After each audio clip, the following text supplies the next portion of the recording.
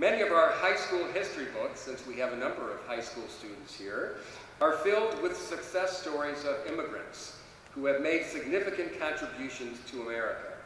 There are still more stories to be written. I heard a few of them in my conversations this morning. And here today we have with us new citizens from a number of countries who will write their own chapters of the American dream.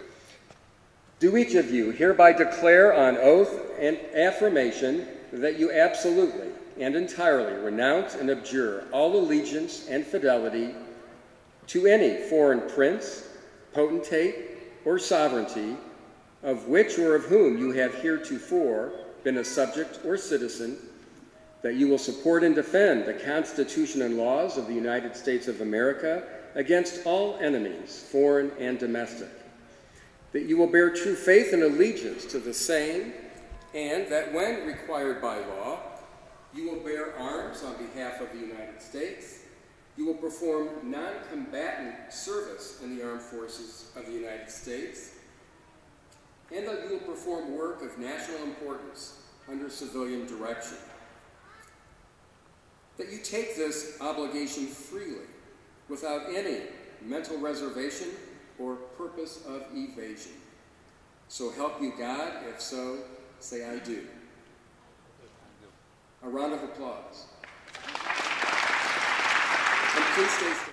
I am delighted to be part of this memorable event, and congratulations to all the new citizens on your achievement.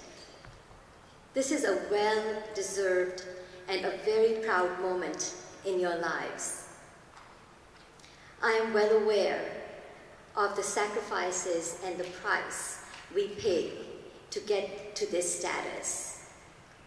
However, as mentioned by the previous speakers, becoming a U.S. citizen is a privilege, and I urge you all to be mindful of it.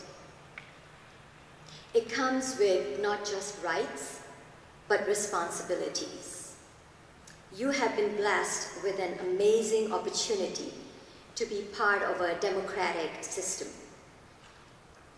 As you bring your unique strengths, you can enhance your lives and contribute to the communities.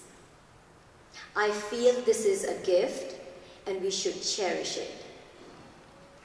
Once again, I'd like to welcome you to be a U.S. citizen. You're not an alien anymore, like I have been for a long time. We are U.S. citizens, and congratulations, and I wish you all the best, and God bless America. What are your thoughts on becoming a U.S. citizen?